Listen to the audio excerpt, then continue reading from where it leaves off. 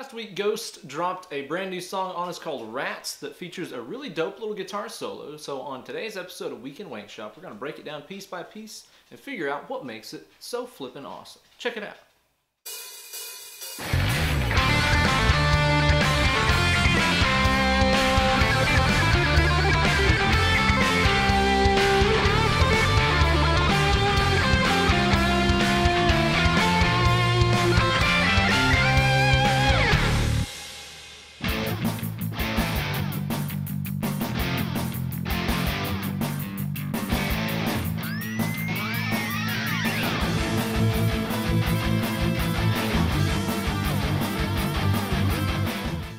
Greetings, ladies and ghouls, and welcome to a brand new installment of Weekend Wankshop. Here's your best buddy, Uncle Ben. Most of you guys know that I've been obsessed with Ghost ever since I heard Opus Eponymous whenever it came out a few years ago, so every time they drop a new tune, I'm always really excited about it. They put out the video of Rats last week, and I gotta say, I really enjoy the tune. It's got some really cool riffs, and I love that outro, and it's got a really dope solo in there. As soon as I heard it, I was like, I've gotta learn this and cover it on the show. It's a bit more challenging to play than your typical Ghost guitar solo, and it's got some really cool bends and phrasing ideas and stuff that we'll check out. Before we get into it, let's hear it again at Step Papa speed.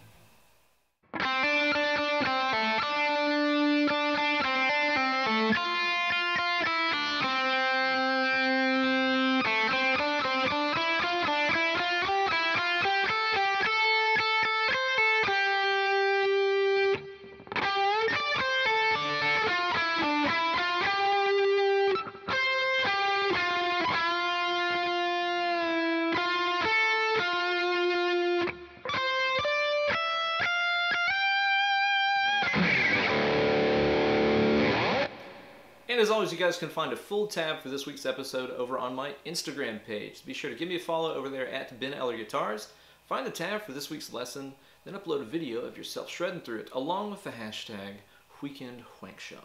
First things first, be sure to get your guitar in the right tuning to play this song. Like a lot of Ghost tunes, it is tuned down to D standard, or as I know it, sad but tuning. It means you got to be tuning your guitar from low to high here: D, G, C, F, A, D. I usually like to use just a standard, 10 through 46 set of strings on a Strat scale length guitar for this tuning. We're going to start off by playing this phrase on our B string here, starting off on the 3rd fret. Now what you're going to do is you're going to pick that note and then hammer on to fret number 5. After you do the hammer on, pick that note 2 more times. After this, you're going to play the 3rd fret B again, this time pulling off to open. And then play that 5th fret B string one more time. So now you have this. Then you have this lick. This is me hitting that 5th fret B 2 more times. 3rd fret, hammer on to 5, pull off to 3, pull off to open. So that's... So now on the B string you've played this. Then on the high E string here, we're going to play the 3rd fret. That was me playing the 3rd fret once, twice, 3 times a lady. And then you're going to play the 2nd fret on the high E, pulling to open. And then play the 3rd fret B. Very rhythmic phrase. Be sure to pay close attention to the timing there.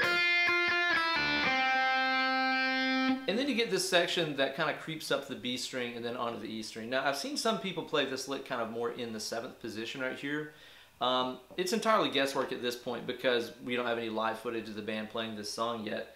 But it sounds to me like he's definitely playing this across the B string. The timbre of the first note sounds like an open string. It doesn't sound like a thick fretted note, you know what I mean?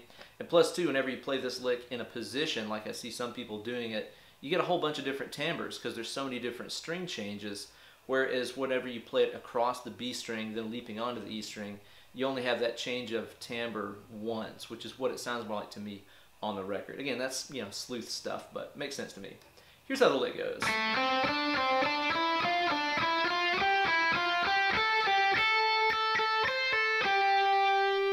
a good little alternate picking workout. I'm going to start off with the B open, and then the 3rd, and then the 5th. Next what you're going to do is backtrack to the 3rd, and we're going to play 3, 5, 7, 8. So notice I shifted off of my little finger to get to that 8th fret now. Now backtrack to the 5, and you're going to play 5, 7, 8, 10. So now you have 3 segments here. Next we're going to play 7 on the B, 8 on the B, 10 on the B. And then we're going to jump here to the high E string on 7. This has all been alternate picks starting with a downstroke, by the way. After that 7th fret high E string note, you're going to backtrack to the 10th B. And then on the 7th fret high E string, we're going to play this rhythm. 1, 2, 3. Again, that's kind of been a theme he established earlier down here in the solo. So I think it's cool to see that he carried that same rhythm out here. So 7th fret high E string once, then twice. Play the 10 on the E, pulling to 7. And then finish this lick out on the 10th fret B. Pretty challenging lick.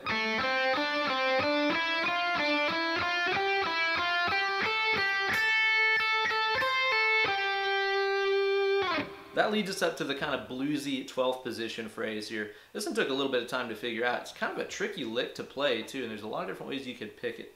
You're going to start off here on the 14th fret G string with a whole step bend. Then play the 12 on the high E, the 15 on the B, pulling to 12. Pretty standard blues lick. And then this is where it gets a little different. It's kind of an E minor 9 arpeggio. So after your little blues phrase, you're going to play 12 on the E, 12 on the B, 12 on the G. I hate doing those one finger rolls like that. Be sure as you do that to not just bar and mash them all, because then it sounds like a chord, right?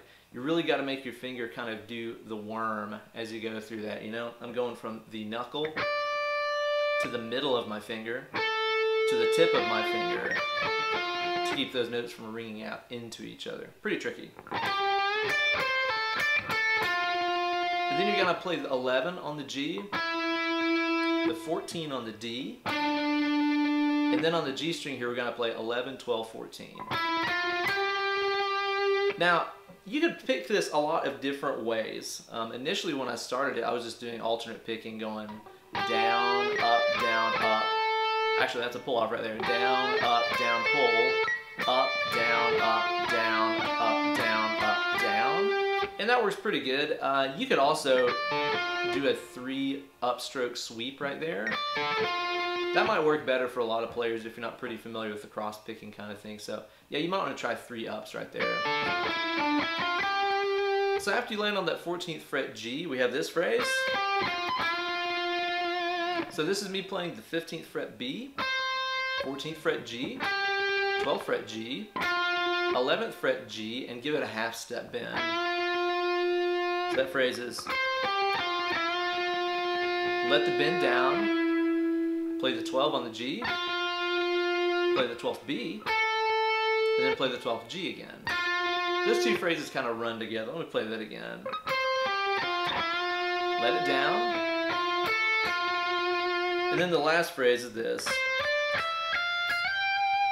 That's my 15th B, 17th B, 14th high E, 15th high E, and then the 15 sliding to 17. It's a little vibrato at the end. And I guess it's worth mentioning too that on that last phrase, there's a little guitar harmony. It sounds like there's actually 2 harmonies on there.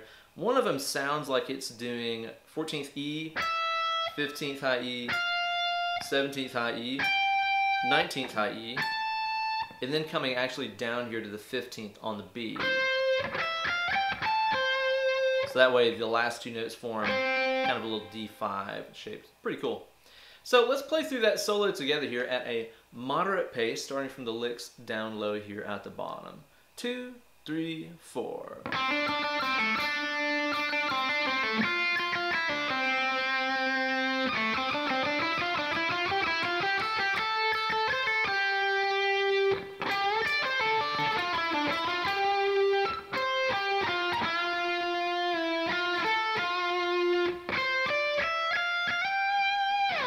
Very sick. So there you go, guys, a complete lesson on that super sexy solo in the name of our sweet Satan. Hope you guys enjoyed that one. I think it's a really, really cool solo to learn. And again, some of those licks in there are pretty tricky, especially for Ghost Fair. So enjoy getting into that one. Thank you guys so much for watching this week's lesson. Be sure to like this video and subscribe to my channel. You guys can follow me on Instagram at Ben Eller Guitars and over on my Facebook fan page at facebook.com/Uncle Ben Eller. That's how that goes. Thanks again for watching. Stay tuned for another sick lesson next week. Cheers, guys.